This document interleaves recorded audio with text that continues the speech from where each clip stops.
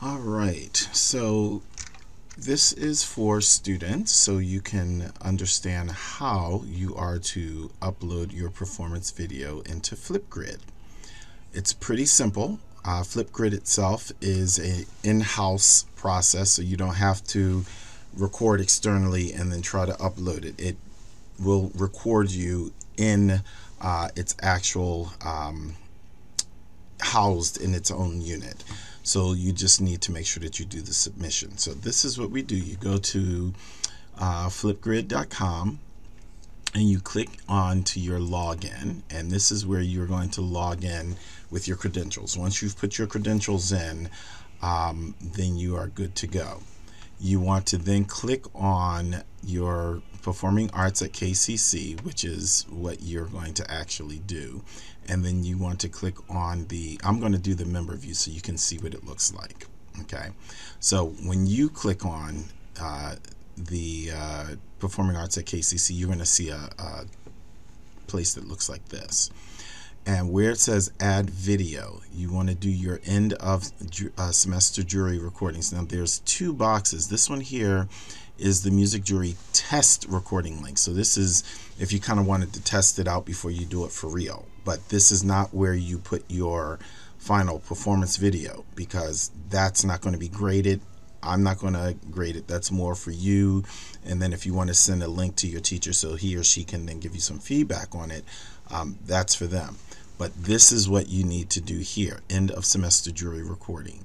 You're going to click add a video, and once you do that, this box is going to pop up, and then you should see you can either import a video that you already have, or you can retry the camera itself. So because I'm actively using the camera, it's not going to allow me to use the camera in this, because it's actually streaming me so you can see me while I'm talking you through this process.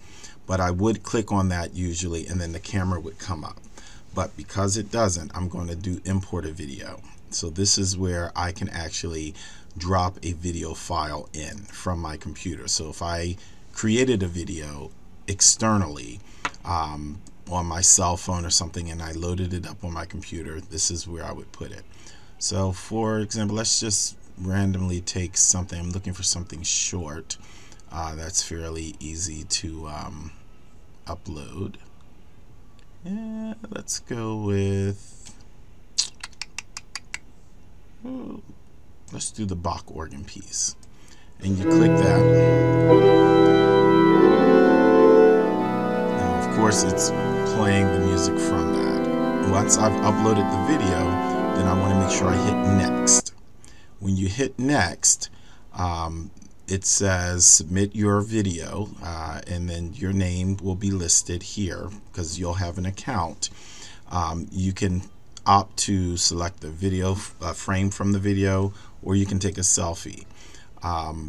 Some people prefer to take selfies, so that way we can see your face. I would encourage you to do that. Then we can see exactly who's singing. So I would take the selfie option. But once again, I can't do that from here because I'm using my video camera so you can see me talk to you through this process. Another option is you can upload a video, or not a video, a photo. So let's just say we're going to use this photo here, and let's say if that was a photo of me, then you would hit confirm, and then you got to hit confirm again, and then you're going to go ahead and you're going to put in any description, and in the description I want you to list the pieces that you've performed. So that's what you're going to say. Bach two-part invention number 1, and then the second piece, if there's a second piece, you can put that in there. But the real important thing is make sure that you have submitted to me your actual jury form. That's the form that you had to print off, fill out, and then scan and email to me. Okay, so make sure that you do that. Next year, hopefully it's starting in January, I'll have a Google form that you can just fill out right online, and you won't have to print it off and fill it out and then do that extra step. But for right now, that's what I need you to do. So make sure you get that to me before Friday. And then once you've put the title in, you hit submit, and you'll see it's uploading it, and you can hit done, or you can create a QR code. You can download the video. Again, you can download another cover image, but this one here, share link. If you want to share the link with your teacher, you can click share link and do that, and then you hit done, and you have submitted your video officially. And that's how the process works. Let me know if you have any questions. Thank you very much, and I wish you much luck. Take care.